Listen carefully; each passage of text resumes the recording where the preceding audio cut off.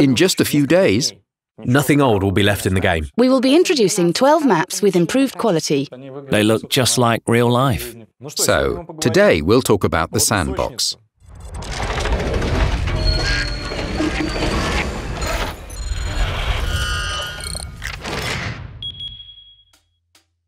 Back in 2008, we purchased a license for the Big World engine.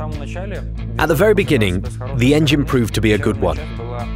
Its server part was the best at the time. It allowed for full implementation of the game logic on the server, minimizing the number of cheats.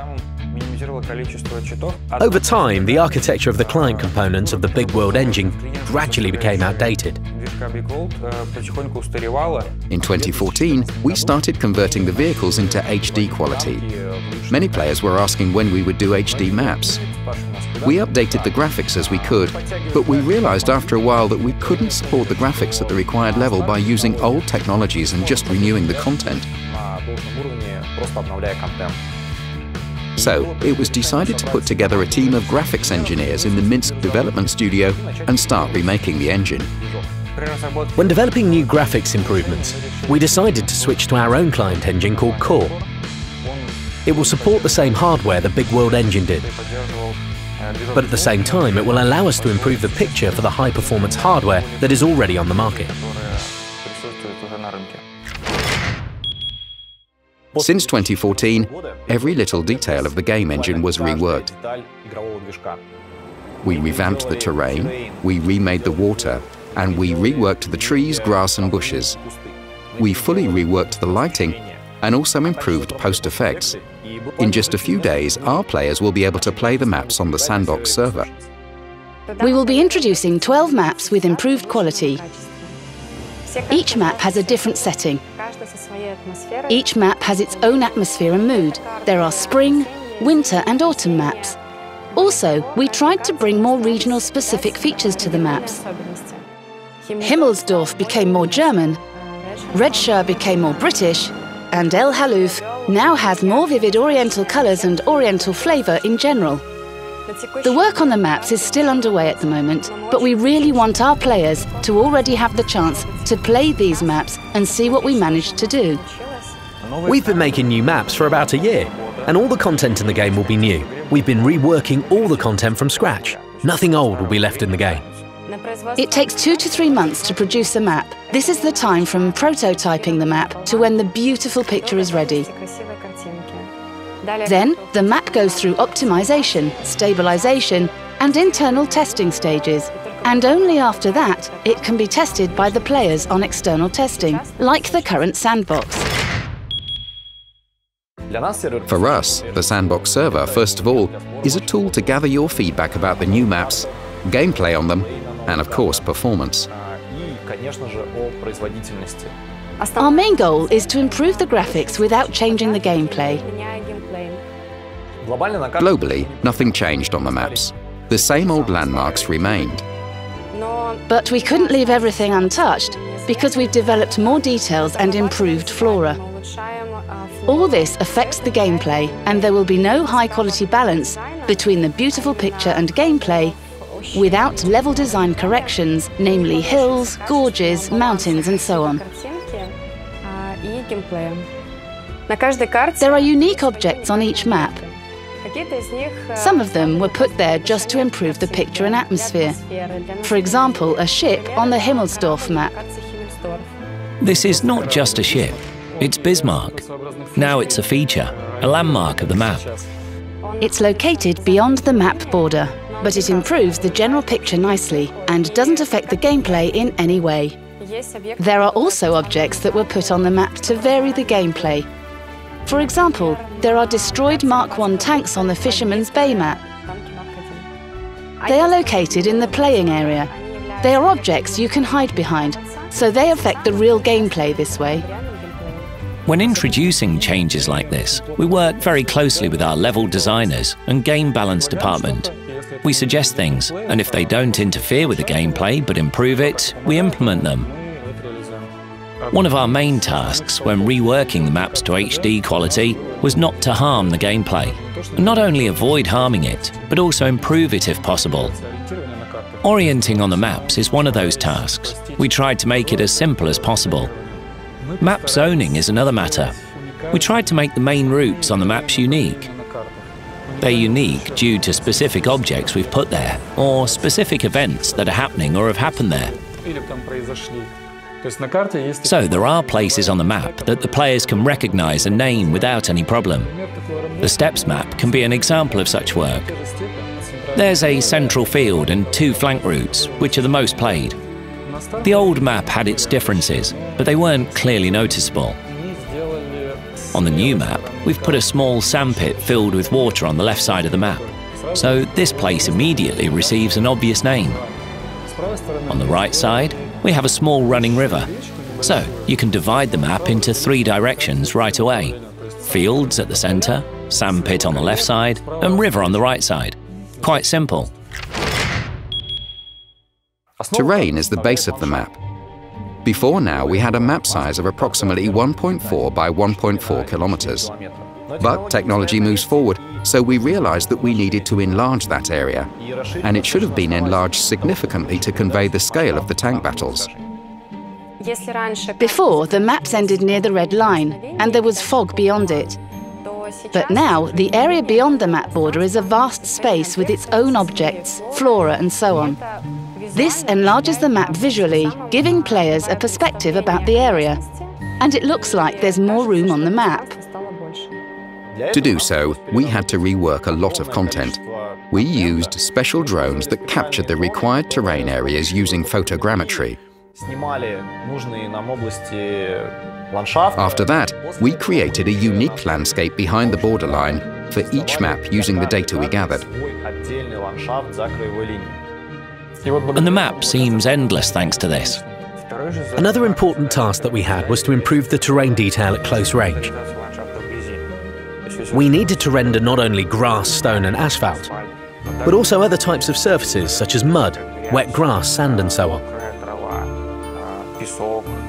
Previously, we used only 4 textures, even 3 in fact, because one of the textures is just global tinting. So there were 3 textures, roughly speaking, 100 by 100 meters. This wasn't enough. Now we can use 8 textures plus global tinting. Also, these textures have capabilities that we haven't had before. Due to the new technology of texture blending, we created a very nice effect when several objects located on the ground are rendered correctly at the right height level.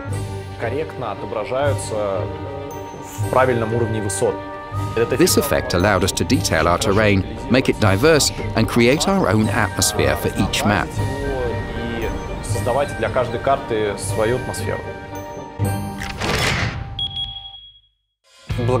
Thanks to the unification of lighting, introduction of the physically correct lighting system, we can render a lot of different materials such as fabric, metal, plastic, paint, glass and so on.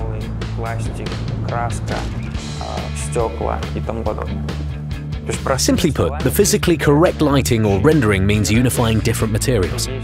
All surfaces behave the same way due to this.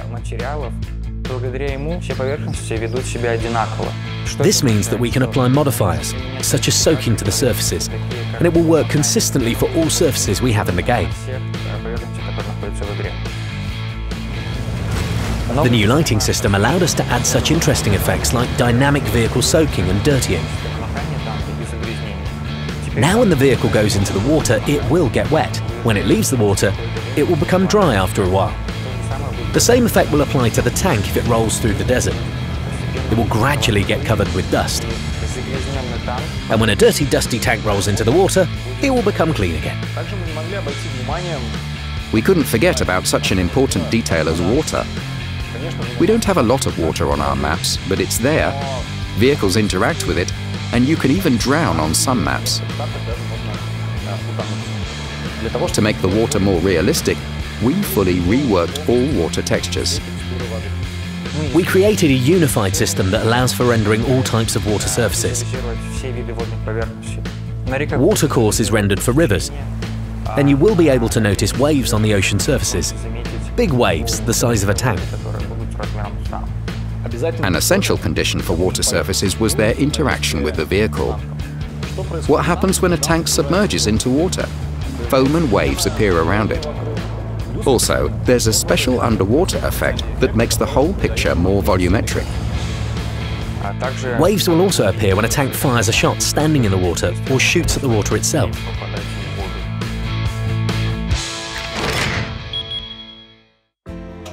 To fill our terrain with life, we had to rework flora completely.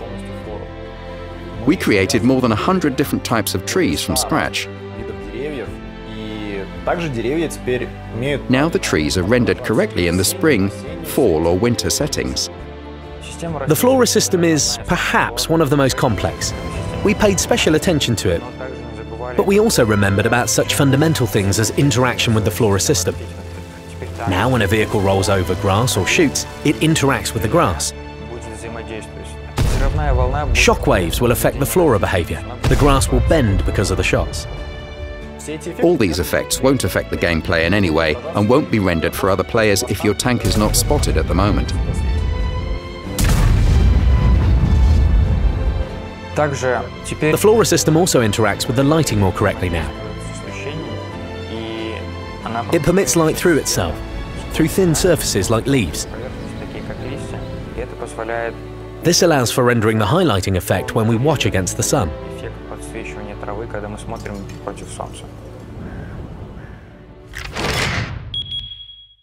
The game will also have a new sky. What is it? It's a true HDR created from a photograph of real sky. The picture becomes very realistic thanks to it. Before the improved graphics, we had already implemented the Skybox technology. It's a dome over the map that simulates the sky. Now we have improved the perception of this element by adding cloud movement. The clouds started moving. Among the most important changes are the improved lighting and introduction of global illumination. Global illumination allows us to shade the parts of the map without sunlight even more, and also add the so-called light reflection effect from bright walls and so on. When a tank is between two walls and the sun shines on one of them, the light will reflect from this wall to the tank. We also have the material shadows technology. These are shadows that are calculated right in the material. This allows for rendering shadows from small objects, like bricks. For example, there's a flat building wall, but the brickwork will be correctly rendered with shading.